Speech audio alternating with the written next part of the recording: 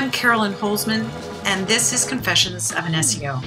The purpose behind this podcast is to bring, I think, SEOs together with a better understanding of what we actually do and how to really support each other, and also with the businesses that they serve to experience a more reasonable balance of power. So let's begin. Welcome to Season 3, Episode 26 of Confessions of an SEO. I do appreciate you taking the time to listen to what thoughts come springing to mind when I start thinking about what's happening in SEO and all the things that I'm working on this week. I am all fired up and ready to go. Now, I know on the surface, it's going to seem like I'm Google bashing again this week, and some of you probably enjoy that vicariously, but how can you blame me? They give us so much good material. And another thing, why do SEOs who know they are talking to SEOs offer up articles on Google talking points as a solution to a problem? So what am I going on about? Well, it's entirely possible that you may not have heard about this, but this past week, or actually probably 2 weeks, by the time you're hearing this, there are people who cannot or were not able to get their new sites or their new pages crawled. Not just crawled quietly, but not crawled with a big, fat, bright red rectangle in Search Console saying indexing, request, rejected. Now, I came to this because a colleague came to me. He'd been working on a site for months, had an investor who loved the niche, was ready to write a check this past Monday, but they noticed that even though the site had launched, there was an issue with the homepage not being bindable. Kind of a big deal, and kind of also a big deal breaker with an investor. I get it. Christ. At that time, there wasn't a lot of contemporary questions or comments about what was happening, and there wasn't a lot in Facebook groups. Mostly you could find things about 12 months ago when some people were experiencing that. Now, Rank Math was the most authoritative resource, and they had come with some clear ideas. I'll post the link, but I'm not recommending you do any of it at this time because none of the recommendations would have helped in this particular case. And I will share with you why that is. But at the time, we didn't know it, so we grabbed up all the shreds of hope and drove in. So it talked about setting the crawl rate speed. We checked the server feedback in the settings, the server connectivity data, the HT file access, which was easy enough. Some said that they had found they had corrupted HT access files. So we tested for that. That didn't work. Minified CSS and JavaScript, and then looked at page speed, the file size of the images. We even looked at actually changing hosting services. Nothing. Nothing gave a glimpse of any solution. And then we found a YouTube video, which had been published 5 hours earlier with a title that was related to what we were experiencing and the word solution. Now, the video itself wasn't in English, so one of us watched and the other one pulled a transcript using software. Now, at some point, I realized that in a nice way, if I could say it this way, he probably didn't know what the word solution really means, because at no time during the video was there any action taken that revealed a different result other than that same damn error message. Indexing, request, rejected. So then it occurred to me, what if this is something that's turned off or broken at Google? And here we are, twisting ourselves into pretzels, taking that message as gospel, trying to make this content more appealing to some new requirement that we weren't quite sure about, when perhaps what we were doing was more like dead man walking. We could try every one of these steps, but ultimately it had zero impact on creating a different result. So longtime listeners kind of know that this is the way my brain works. So I started thinking, how can I tease something out of something that I have access to that would give me a clue as to what Google was actually doing. That I didn't have to see that big fat red rectangle box with the error message. I'd be looking somewhere else. Well, that sounded an awful lot like server logs to my thinking. So I started to pull logs. And yikes. Normally I see lots of bot activity, and I'm familiar with my friend's sites. I've seen normal logs of his content, and the bots are there all the time. They're flying through, rendering, updating, crawling, everything. But there was something wrong here. Robot's text file was crawled 2 times within 3 days. What the hell? That is not normal. And it was around the time that, as we'd gotten into this process, that we started to see others start to speak out online and share what was happening to them. And it was exactly the same thing. So what are the odds that so many across the world would be experiencing the same result? And not 100%. It wasn't everybody getting these error messages. But it seemed to be sufficiently common to at least raise up to post the question to Google. And usually that happens on Twitter. And basically, there's a problem. Can you look into this? Well, obviously they did get some response, and I'll shortcut it for you. They said, indexing is fine. Too many people are spamming the request indexation button in Search Console. Basically, there are indexing service marauders who have overwhelmed our systems.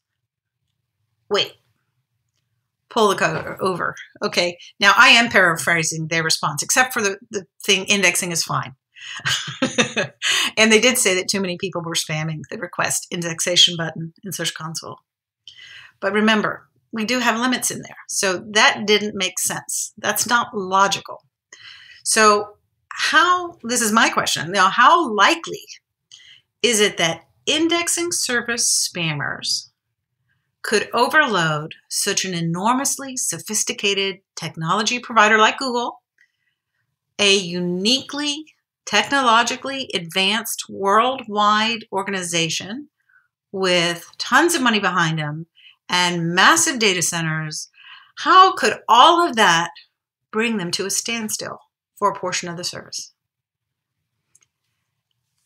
I know they probably came up with that response, so I do paraphrase. This is basically it. It's your fault, you indexing requesting whores. Your despicable desire for instant indexing is what brought it down on your heads. Let us find your stupid pages. You don't have to tell us. We have more important things to do. Go away. Indexing is fine. That's kind of like how it feels like. All right. And then on Monday, I kid you not, the error messages that were in big red rectangle boxes, they all turned into temporary processing errors. So if there's anybody out there who remembers George Carlin's routine, he's a comedy guy, stand-up comic, and he did this amazing thing comparing football to baseball. So that message in Search Console reminded me of that routine. It went from host load exceeded to temporary processing error. And then it was Monday. Cue the Google apologists. They came out of the chute very strong and hot. Here's an example. And again, I do paraphrase because this is my show and I can do what I want. You stupid people who know very little about engineering.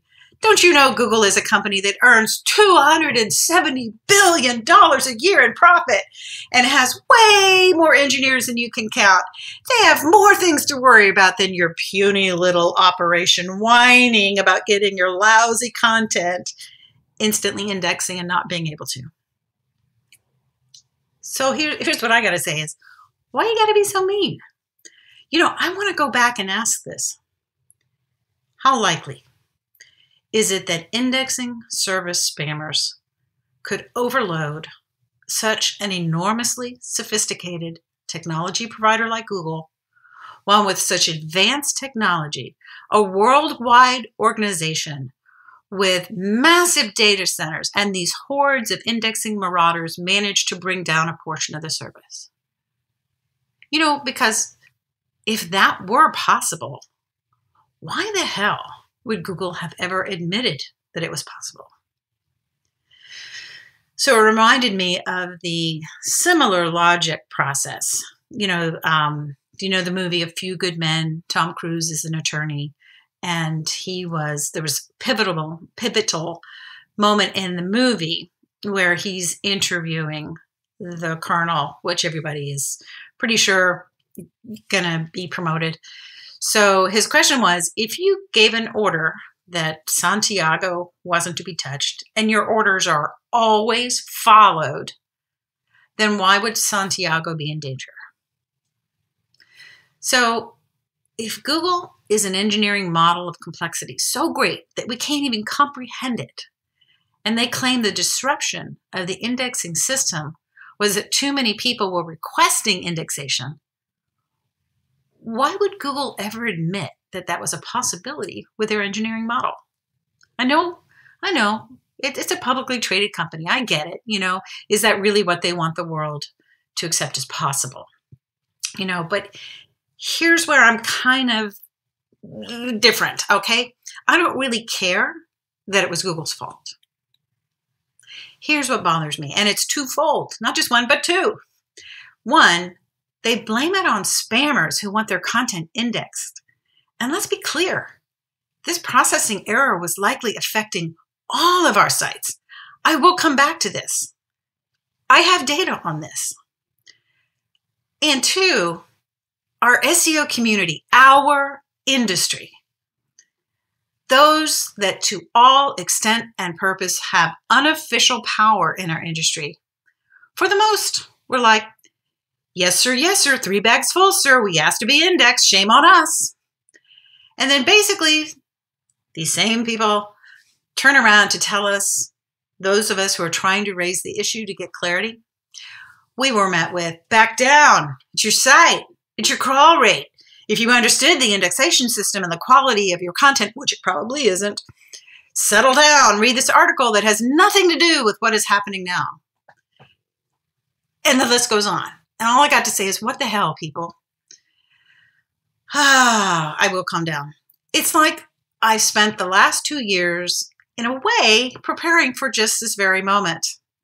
I know what normal bot activity looks like. I know what it looks like when your content is good. I know what it looks like your content is crap. Now, in normal times, I know what it looks like. In an update, I know what it looks like. After an update, I know what it looks like. And when they build and launch new Chrome builds, I know what it looks like. This is not normal, people. Are you in charge of telling which bot to come? Because I do know something about bots and indexation. And I'll tell you right now, none of this was within our control. So let's go back to what the story is in the server logs and what they tell us, because I assure you that is closer to the truth than anything else you're going to find published on Google, unless someone's talking about server logs. And I'm going to go back to what was happening when we were assured the issue was with our sites. So quick little background, don't worry, it's not going to break your brain. The same bot that comes when people request indexation through Search Console is the same bot that comes when we use the mobile-friendly tool, which, by the way, is going away next month, and the rich snippet tool. So the error was not just coming from the Search Console.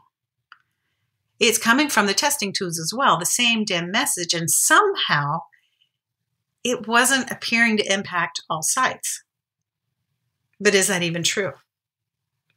Could all of our sites somehow all have been subjected to what I'm calling the crawling system dysfunction, where some, it's like we all experienced it as dysfunction, but only some received an error message and others did not.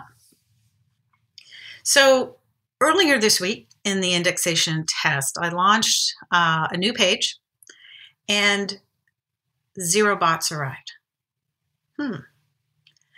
I resubmitted the XML sitemap from Search Console. I didn't tell Google anything else about the page. I just simply submitted the XML sitemap. And when you do that, there's information that tells you what's happening with that submission. And so in this case, it updated, the words updated to read success, and the success was colored in green. And the read date updated to the actual day that I submitted. So the submitted and read were the same dates. And about 20 minutes later, I checked the server logs. Somehow, Google came looking for a sitemap without using the full URL of the sitemap. So instead of the file ending with the letters XML, it ended with XM, no L. So what happened was Google came, asked for a site that basically doesn't exist because mine has an L on it. Everyone's has an L on it. So it pulled it as a 404 status. And that was evidence of an error in the crawling system. Now, just in case you're thinking, hey, Carolyn, maybe you typed it in that way and your entry was wrong and you just made a mistake and Google just copied you. Yeah, I considered that. So I went to another site in Search Console and I posted the sitemap URL, but I removed the last letter of the file. So it was, sitemap.xm. And I wanted to see if I received a success message. Anybody want to bet me on this? Well, instead of the word success in green, it was red, the color red. And it said it couldn't fetch. Sitemap could not be read. So that meant that there would be no way that anyone submitting their sitemap would have gotten any inkling of the error unless they were also in the practice and custom of reading their server logs. So who are we going to believe? Google or our lying eyes? Well, that's it for this week. Check out Crawl or No Crawl reports for update on this incident and anything else I want to throw at us. Thank you to the supporters of Confessions. Thank you for being a listener. Please come back, bring a friend. And if you like this content, this type of SEO content and stories and, okay, Google bashing, consider becoming a sponsor. It's been my pleasure to be with you today, and I'll see you in the SERPs.